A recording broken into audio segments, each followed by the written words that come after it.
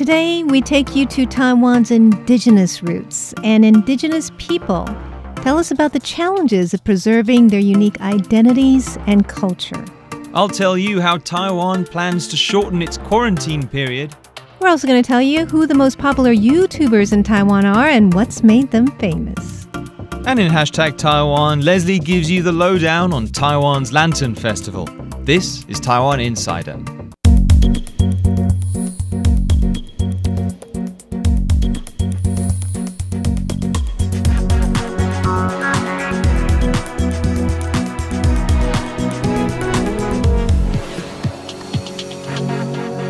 Welcome to the show. Today we take a look at Taiwan's indigenous roots.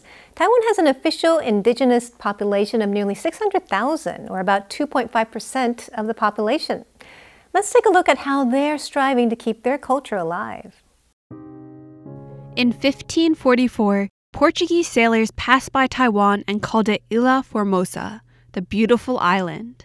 Long before the Europeans, Japanese, or Chinese came to the island, the indigenous people have called Taiwan their home. Taiwan's government officially recognizes 16 indigenous groups, but there are many more that self-identify as separate and unique peoples. 100 years ago, most of Taiwan's indigenous groups lived in the Central Mountains, on the East Coast, and in the South. However, nowadays nearly half of the indigenous population lives in the urban areas of the country. Over the centuries, indigenous communities in rural areas have dwindled as many young people leave to pursue opportunities in the big cities. But in recent years, there's been a movement for people to reconnect with their indigenous roots and return to the places where their families are from. This has created an intriguing fusion of urban Taiwanese culture and rural indigenous traditions. Chen Zhiyi, a man of mixed indigenous heritage, returned to his village with his wife and children after his father's death. When he went through his father's belongings, he found traditional fishing tools, photos, and woven crafts that all illustrated his people's history. These precious pieces are now part of the Olang Museum, which features DIY classes for visitors to try making some tools themselves. Though in recent years, Taiwan has seen a growing public interest in indigenous culture, many indigenous groups say they feel overlooked and undervalued by the Taiwan government and general public. Some say when new visitors venture into their communities, they just take a few photos and leave without taking time to get a deeper understanding and appreciation for their culture. So, how can people learn more about indigenous people and their culture? One way people can make a deeper connection is by learning from indigenous people firsthand. Today, indigenous communities in Taiwan host activities and classes related to camping, cooking, music, tool making, and hunting, led by indigenous instructors. Through them, rural communities are giving non-indigenous Taiwanese a closer look at traditional indigenous culture. One of these indigenous guides is a man named Liao, who leads classes and explorations on his people's land. Some research suggests that Austronesian people like Liao have been living in Taiwan for over 6,000 years, so the land is closely connected with the indigenous group's development and history. Here we have Niushan, or Cow Mountain. Liao says he's been coming up the mountain with his family ever since he was a little boy. In that time, the herd has expanded from less than 20 cattle to almost 100. Another guide, Chen Jianlong, tells visitors that he does not bring groups to Niushan frequently because it could disturb the cattle in their natural environment. Chen says it's important for people to live in harmony with the animals around them. Hosting classes and activities is also a way for indigenous people to provide a stable income and home for their families. Since the 1600s, many different countries have colonized Taiwan and oppressed its indigenous people. Today, most of Taiwan's indigenous people remain below the poverty line. Their household incomes are 40% lower than the national average. On top of that, these indigenous groups must also reckon with powerful and dangerous natural forces. Taiwan's east coast is home to many indigenous peoples and is usually hit the hardest by natural disasters. These include typhoons, landslides, and earthquakes that further threaten the stability of these villages. These indigenous instructors have made a long-term commitment to keep their people's vibrant history and culture alive in their communities and beyond. They say they want the people of Taiwan to know that not all great innovators live in big cities, tech parks, and laboratories. Learning from Taiwan's indigenous people makes it all very clear that these groups that have thrived throughout thousands of years continue to create new things of beauty and wonder in the world today. It's great to see Indigenous people preserving their cultural legacy. The Education Ministry is also helping out this month. In the lead up to International Mother Language Day, it has a campaign to encourage interest in Indigenous and other minority languages. Why should I study my mother tongue? 3 schoolgirls ask their teacher. It's a pertinent question, and with International Mother Language Day coming up on February 21st, it's more relevant than ever. People in Taiwan speak a range of languages, including Mandarin, Taiwanese Hokkien, and Hakka, along with Austronesian languages like Amis and Paiwan. But Mandarin's dominance is growing, with fewer and fewer young people able to speak their parents' other native tongues. That's why Taiwan's Education Ministry is using International Mother Language Day to promote Taiwan's minority languages. TV host Remy Gilles wowed attendees at the campaign's launch on February 11th by speaking Hakka, Taiwanese Hokkien, Amis and Bunun, as well as using Taiwan Sign Language. Education Minister Pan Wen-jong was also suitably impressed. Pan says if Taiwanese don't start speaking their mother tongues now, it'll soon be too late. Gilles, meanwhile, says the campaign is about instilling a sense of respect for minority languages and their heritage. As part of the campaign, 10 libraries and community arts centres will host more than 50 activities this month, ranging from board games to theatrical performances. With Gilles at the head, the government hopes it can kickstart people's interest in all of Taiwan's lingos. Next up, Stash tells us about something we who love to travel have been hoping for: a shorter quarantine. Travelling to Taiwan in the next few months? Well, good news for you. People arriving in Taiwan will soon be able to quarantine for 10 days rather than a full 2 weeks. Health Minister Chen Shih-chung says he hopes to be able to put the new rules into effect by mid-March. So the plan is this: business travellers will be allowed into the country. Everyone will do 10 days quarantine either at a quarantine hotel or at home. But you'll only be allowed to do it at home if it's just you in the house or the apartment, meaning no friends, roommates, or family members in the next room over. There'll be regular testing too. Everyone will take 1 PCR test when they arrive and then another at the end of the 10 days. They'll also have to take 4 rapid antigen tests, 3 during quarantine on days 3, 5, and 7, and then 1 a week later at the end of the self-health management period. During that period, people aren't allowed to take part in social gatherings.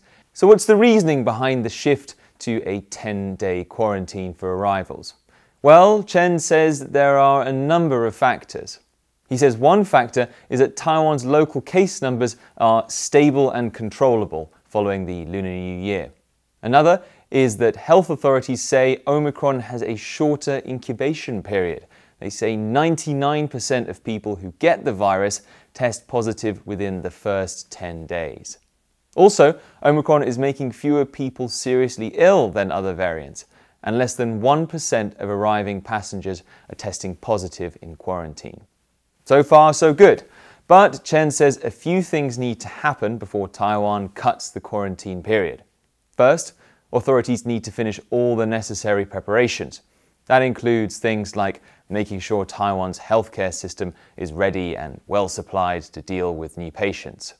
Second, health authorities have to keep Taiwan's local outbreak under control. And finally, Chen says Taiwan has to raise its vaccination rate, particularly for older people. The main target is to raise Taiwan's 3rd dose vaccination rate to 50%. Right now, it's just over 30%, and at the current rate of vaccination, Taiwan should hit 50% pretty much bang on in the middle of next month. So there you have it. There's still some work to do, but Taiwan's border rules look set to get that little bit looser. Next on #Taiwan, Leslie tells us all about Taiwan's Lantern Festival.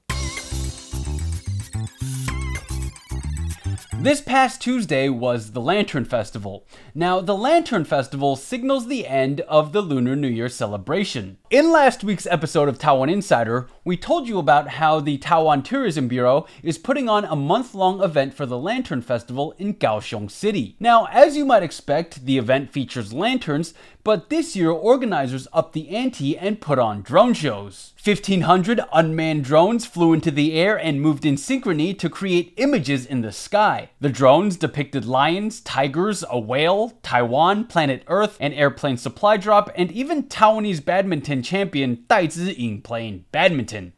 The show gets really specific. Even President Tsai Ing-wen tweeted about the drone shows. She pointed out that the drones paid tribute to countries that stood by Taiwan, like Lithuania, Slovakia, Poland, and Japan, by displaying their flags in the sky. Now that's just one highlight of the Lantern Festival. Let's move on to another highlight, which is this tiger tail accessory. Simply speaking, it's a tube-shaped balloon with tiger print on it.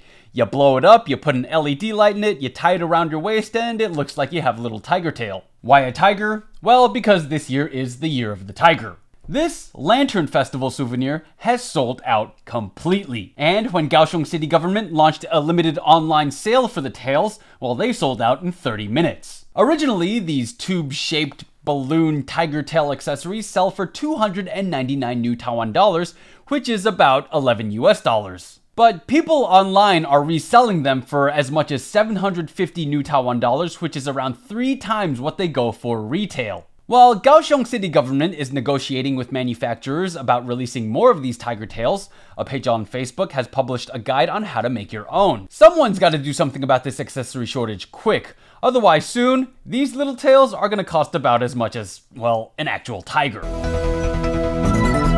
Every day, over 720,000 hours of videos get uploaded to YouTube. While some people may use this site to share fun cat videos, others have launched incredible careers. Let's take a look at the hottest YouTubers in Taiwan and how their fame has made them millions. Comedian Andy Tai's career took him from acting to YouTube and then back to the stage. You can see him at concerts with his YouTube group Muyao 4 Super Playing. They even host major events like New Year's Eve parties and have become one of the most popular YouTube channels in Taiwan. However, the group's 2 million subscribers and over 400,000 NT dollars in monthly income from YouTube ad revenue is not enough to get them into the top 10 list of Taiwan's top-earning YouTube channels. Another recognizable personality, Holger Chen, follows closely behind Tai's entourage at the 15th spot with just below 400,000 NT dollars of monthly income. So who are Taiwan's most successful YouTubers? Well, the answer left many surprised. Coming in at number 1 is a Korean artist who is married to a Taiwanese woman. He runs the channel J. Lee Painting, through which he showcases his amazing abilities to paint using everyday objects. He is closing in on 5 million subscribers and raking in just under 4.7 million NT dollars, that's 168,000 US dollars every month. In second place is the computer graphics-fueled parody channel Yes Ranger, which boasts over 3 million subscribers and a monthly income of 1.8 million NT dollars or 64,000 US dollars. Closing off the top 3 is Terry Films, a food channel showcasing traditional Taiwanese snacks and food. With 1.5 million subscribers, the channel nets just under 1.3 million NT dollars a month. It seems there is no shortage of talent among Taiwan's YouTubers, representing a wide range of genres. With top earners bringing home millions, it's no wonder more and more people in Taiwan dream of becoming internet celebrities. To all our YouTube fans out there, as you can see, your support really makes a difference to the channels you subscribe to. Now, before I go and join my co-hosts, let's take a look at the other stories that are on our radar this week. The South American country Paraguay has granted Taiwan's Medigen COVID-19 vaccine emergency use authorization. The vaccine underwent a phase 3 clinical trial where researchers measured the quantity of neutralizing antibodies generated by the vaccine. Then they compared that number to the antibodies produced by the AstraZeneca vaccine using a technique called immunobridging. Medigen says their protein subunit vaccine generated 3.7 times more neutralizing antibodies than AstraZeneca and that there were no serious adverse effects. Taiwan approved the vaccine for emergency use last June. Paraguay is the second country to allow its use, though some other countries do allow travelers who have received the Medigen vaccine into their borders. The vaccine is currently undergoing clinical trials in other countries and also being tested under the WHO's Phase 3 Solidarity Trial Vaccines program. The traditional Yanshui Beehive Fireworks Festival took place in Tainan's Yanshui district this past Monday. The festivities were downsized due to COVID-19. Only 1,000 people were allowed to take part in the festival's main event, and all of them were required to have gotten 2 doses of a COVID vaccine. During the festival, revelers carry around deity statues on palanquins amid the smoke and din from hundreds of thousands of fireworks. Don't worry though, everyone wore protective clothing and helmets to avoid injury. The festival has its roots in a cholera outbreak in the late 19th century. The fireworks are said to ward off malicious spirits associated with the disease. The Taiwan International Documentary Festival has released its shortlist for this year's competition. Entries are divided into 3 categories: Asian Vision, International Competition, and the Taiwan Competition. Around 15 films in each category were selected from over 200 submissions from all over the world. Taiwanese entries that made the cut include The Catch by filmmaker Xu Zejia and The Lucky Woman by Zheng Wenzhen. The festival will kick off in Taipei on May 6th with director Huang Xingyao's A Silent Gaze, which is shortlisted for both the Asian Vision and the Taiwan categories. Events will draw to a close on May 15th. Well, we are back in the studio, and I thought the drone show was pretty amazing. What about you guys? I actually didn't manage to watch it, but I did see a very cool picture. Very cool. What would you guys do, that's my question for today, with 1,500 drones? Okay, well, if I was doing a light show with 1,500 drones, I would do something with the constellations. That would be very cool. So obviously I know the constellations are already up in the sky, but you know, the names of the constellations and what the stars actually look like is such an abstract connection that I think if you could sort of use drones to make these 3D versions of the pictures, whether that's, you can actually see Orion, or you can see Ursa Major, Ursa Minor as these big and small bears. That'd be really cool to see in the sky. What's your star sign? What are you? I'm a Pisces. There should be a Pisces up there. It'd be cool if, like, you know, there's fish like jumping around in a circle or something. That would be really educational too, right? For astronomy class or something. Yeah, could be cool. Could be cool. I actually I ran with it a bit, and I went for something maybe a bit narcissistic. I went for drone throne. I would make myself a throne out of drones, and I would be carried up into the air. Oh my gosh, that would be for all fun. the people to see. So yeah, that would be very exciting. I'm not sure about the kind of mechanics of it or whether the physics of that makes sense, but I'm hoping someone out there can figure it out for me. That sounds like fun. Like, you can pay big bucks for things like that, right? Yeah, I'm sure. So I would do, you know, that we're called the Butterfly Kingdom. So I would do a show of butterflies. We have one of the densest butterfly populations in the world, over 400 different types of butterflies. So I would like have them all different colors and flying around. Oh, Natalie the Wouldn't that be beautiful? lepidopterist. Yeah. Yeah, it's better than having to, you know, track down all 400 kinds of butterflies, get them all in a box somehow, and then release. Get the drones to do it. Yeah. It would be so beautiful. Anyways, thank you for joining us on Taiwan Insider. I am Natalie Tso. I'm Emma Banat. And I'm Staś Butler. And do follow us on YouTube, like you follow all the other YouTubers. Yeah, we're on Facebook, Twitter, YouTube. We're on all major media platforms. That's right. If you want to catch us on Twitter or on Facebook, our username is just Taiwan Insider, one word. But that's it from us for this week. So see you next time. Bye. Bye.